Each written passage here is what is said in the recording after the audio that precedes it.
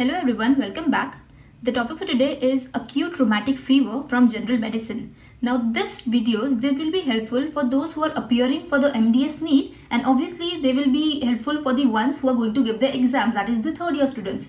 Now we are going to see this topic under 5 headings, that is the introduction, pathogenesis, clinical feature investigation and the treatment. So whichever disease you get in your exams, so you need to at least write them under this 5 main headings.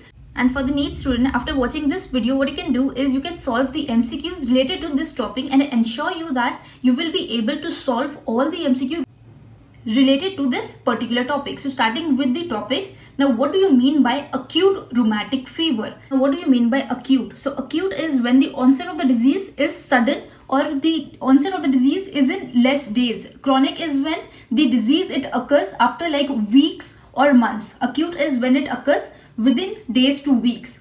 Then now what do you mean by rheumatic? So rheumatic is any of the various condition which is characterized by inflammation or pain in the muscles, joints or the fibrous tissue. So now you know about that rheumatic arthritis. So rheumatic is nothing but the inflammation or it is pain in the muscles or the joint. And fever, as we know, it is the rise in temperature. So basically this disease is nothing but it is like in which there will be inflammation of the joints with the cardiovascular involvement. So this disease, it is a multi-system disorder which is followed by the pharyngeal streptococcal infection. So now you get this disease which is followed after the pharyngitis. So acute rheumatic fever, it usually affects the children of the age 5 to 15 years or the young adults, and it is less commonly seen in the developed countries, but still this disease, it is prevalent in the developing country. Now we'll start. So that was the introduction to your acute rheumatic fever, like what all you need to write for your introduction. Now starting with the pathogenesis, like how exactly this disease is caused. So now as we have already said that it is followed by the streptococcal pharyngeal infection. So in this, the individual, they develop the pharyngeal infection with the serotype of group A streptococci. Now over here, this is the individual and he has developed this streptococcal pharyngitis. Now after this, what happens is, now these are the bacteria. So this bacteria, it is nothing but the antigen in the body. So what our body does is the antigen. So to kill that antigen, the antibodies, they are produced by the body. So this bacteria, which is nothing but the antigen, it has a cross reactivity with the cardiac tissue, and hence our anti-streptococcal antibodies, they mediate the inflammatory reaction in the myocardium, endocardium and the pericardium. That is nothing but this like particular infection, it like affects all the layers of the heart.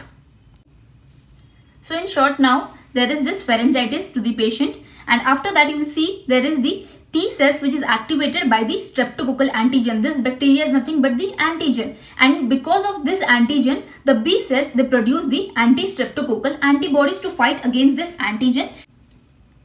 So now this antibodies, it cross reacts with the antigens of the cardiac, sarcolemma and the valvular glycopeptides. So this is nothing but over here there will be this inflammatory process, and that will lead to the inflammatory reaction in the myocardium, endocardium and the pericardium, and with this you will see that the joint and the skin tissues, they are also affected due to this tissue cross reactivity, and because of that you will see that rheumatic like reaction in this particular disease. So basically this antigen, it travels through the respiratory tract and it reaches the cardiac tissue. Now over here you will see that the tissues which are affected, so the layers which are affected of the heart are all. So now if it develops endocarditis, that is, it is affecting the endocardium. So you'll see that there will be inflammation, there will be vegetation, and you'll also see that the chordae tendineae, they become short and thickened. Now what exactly is this vegetation? So we'll see that about in a disease which is known as infective endocarditis properly, like what exactly this vegetation is. Now so you have to remember in this particular thing that if this like inflammatory reaction, it is affecting the endocardium, then you will see there is the inflammation and vegetation. Now the next is when it is affecting the myocardium. So when it develops myocarditis, so you will see that there will be presence of various cells, that is the giant cells, fibrinoid materials, etc.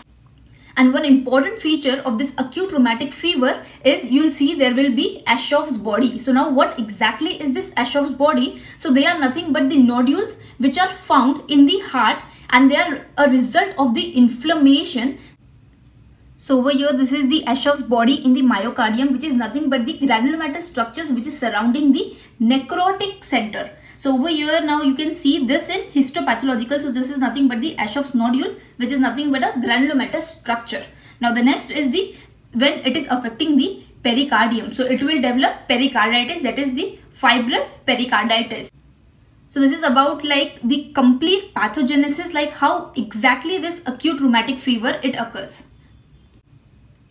Now moving on towards the clinical feature of this, that is the third heading. So now in this, the manifestation of the acute rheumatic fever, you will normally see fever, lethargy and anorexia. So these are the basic like features of acute rheumatic fever.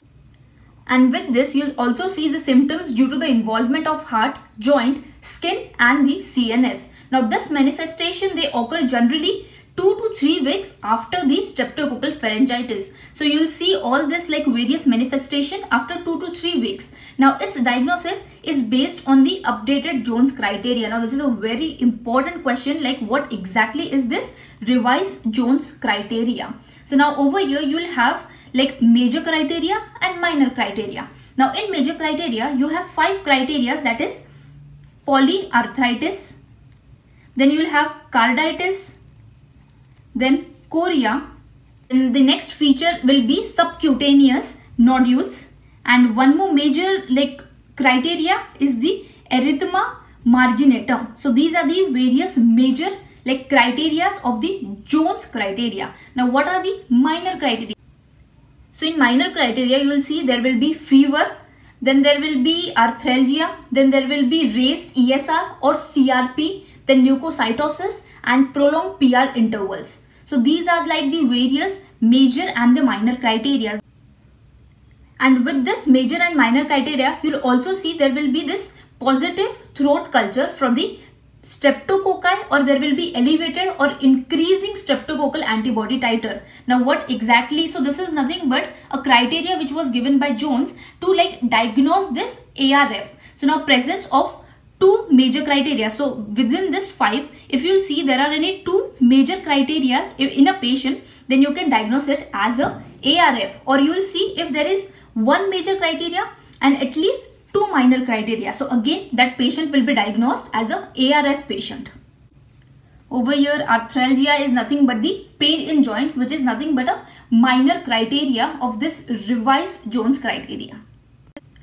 So now we'll see in detail about all the major criteria. So first we'll start with the first criteria, that was the polyarthritis. This polyarthritis, it is an early feature of this acute rheumatic fever, and this is seen in 75% of people. So in this there will be painful inflammatory involvement of the large joints. So over here large joints, they are involved, and this joints, they will be red, swollen and it will be tender. So these are like the various features for your polyarthritis. Now in this, the pain and the swelling of this involved joint. So for example, over here this joint was involved in this polyarthritis, like for the first case. So you'll see that the pain and the swelling, it will subside or it will even disappear as the newer joints they are affected. So first this joint is what affected, so it gets like fine, and after that the other joint it gets affected. So because of that it is known as migratory polyarthritis, because now the pain it is getting migrated. And the next important point in this polyarthritis is, now as we have said that this is the inflammation of the joint. In this you will see that this inflammation, it does not lead to any joint deformity. So this is about the polyarthritis, that it is an early feature of your ARF. Now starting with the next feature, that is the carditis. So this is the next major criteria. Now in this it occurs in around 40 to 60% of patient, and the symptom will be, there will be chest pain, palpitation and breathlessness. So these are the like various features of carditis. So when you're doing the examination of the patient, so you'll see that the patient, he will reveal with the tachycardia. There will be presence of the third heart sound. Then you will see there will be pericardial rub, then cardiomegaly, and there will be mitral regurgitation, and there will be also Kericom's murmur. Now what exactly this Kericom's murmurs are, then mitral regurgitation, pericardial rub, everything I'm going to cover slowly in the further videos, like you'll know exactly what all these things are. So in this like particular disease, you have to remember, you will see this various things on examination for carditis. Now in this, now we know there are various types of valves which are present in the heart. So in this, now you'll see the mitral valve, it is involved the commonest, and then it is followed by the aortic valve. So over here, now this valves, they are affected when there is development of the rheumatic valvular heart disease, and this valvular heart disease, it is due to the fibrosis and the adhesion of the valve during the healing of valvulitis. So now we have seen over here that there will be presence of this Caricombs murmurs, and this Caricomb murmurs presence, it is due to the inflammation of the valves, and because of this inflammation of the valves, you will see there is the development of the rheumatic valvular disease, and this will lead to the severity of the carditis in this particular patient.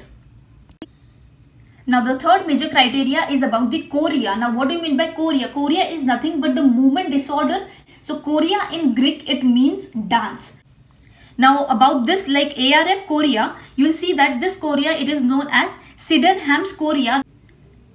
So this chorea, it was named after the physician named Thomas Sydenham, and it is also known as St. Vitus dance. So now St. Vitus dance is in reference to a person. So there was a person named Vitus, and he was a saint. So what happened during that time is, when this disease was occurring during the early times, so the people who were affected by this particular disease, so what they used to do is they used to attend the chapels of the Saint Vitus, who was a Christian saint, and he was believed to have a curative power to this particular disease, and because of that, it is also known as this Saint Vitus dance. Dance is, chorea is nothing but it is known as dance, and Saint Vitus is the person who had that curative powers to treat this particular disease at that time. So this chorea is characterized by the involuntary purposeless movement of the hand, feet and face. So in this, the person's hand, feet and face, it will move involuntarily purposelessly. So now this chorea, it is a late manifestation, and it is more common in females. Now the fourth major criteria is about the subcutaneous nodule. So again, it is a rare manifestation, and it occurs in less than 10% patients, and over here you will see that there will be nodules that will be a painless firm nodules of a range 0.5 to 2 centimeters, which are found on the extensor surface of the joint. So you will see this nodules on the extensor surface. So this is again a rare manifestation. And the last, fifth criteria, the major criteria, is the erythema marginatum. So now again, this is a rare manifestation. It occurs in less than 10% patients, and they are the nothing but a red macules with a pale center, which are seen over the trunk and the proximal extremities. So this is again the erythema marginatum is nothing but like this red patches you will see on the patient's proximal extremities or the trunk. So that was about the all major criteria of the revised Jones criteria, and this was about the clinical features. Now moving on towards the investigation, how you will investigate or how you will diagnose the case of this acute rheumatic fever. So the first investigation will be the blood examination. So in the blood examination, you will see the number of leukocyte, it is increased. So there will be leukocytosis, then there will be raised ESR, then there will be raised CRP. So this is about the blood examination. Now the next is you will take the throat swab culture, and that will show the positive for the group A streptococci. So when you will take the swab culture, throat swab culture, so you will see this beta hemolytic streptococci from the throat. Now the next will be the titers, that is your ASO titers, so that will be increased. So ASO titers is nothing but the anti-streptolysin O titers. So in this, it will be increased, and it will be more than 200 unit in adults, and it will be more than 300 units in children. And the other test which you will see for carditis especially will be you will take the chest x-ray. So in chest x-ray, you will see there will be cardiomegaly, or you will see there will be pulmonary congestion. So this is about the chest x-ray when you are taking the chest x-ray. Now as the cardiac tissue is involved, so you will take this different investigation particularly for carditis. Then you will take the ECG. So in ECG, you will see there will be T-wave inversion, or there will be reduction in the QRS, and also we have seen in the minor criteria that PR interval, it is prolonged, And the one more investigation will be echocardiography. So these are the various investigations that you will do for the acute rheumatic fever.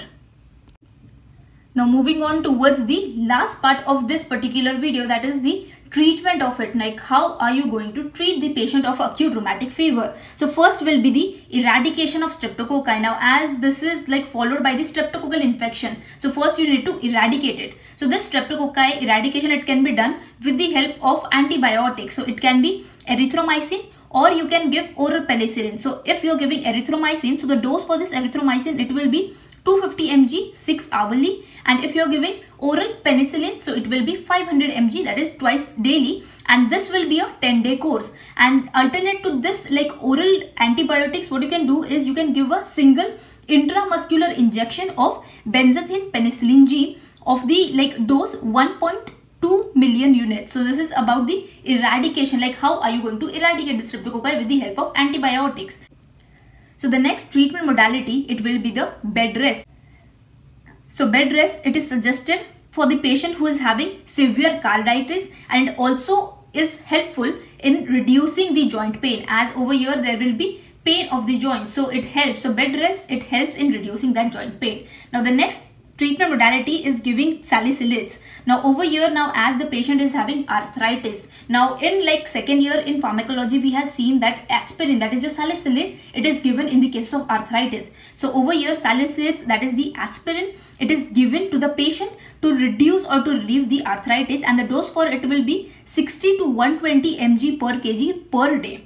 And it is given for around 4 to 6 weeks, and after that it is gradually tapered. And the last like treatment modality will be about the steroids. So in this, the steroids like prednisolone is given to the patient with a dose of 1 to 2 mg per kg daily. So this like prednisolone, it is given to the patient who is having severe carditis, and in this, like as the patient they start improving, so you'll see that the steroids, they should be tapered. So this is about the treatment modality of the acute rheumatic fever. Now lastly, there are chances that this disease, after you have treated it, it can occur or it can reoccur in the patient. So like the one more important factor in this is about the secondary prevention, like how are you going to prevent it to reoccur. So in this, you're going to prevent the subsequent pharyngeal infection with the group A streptococci by giving certain drugs.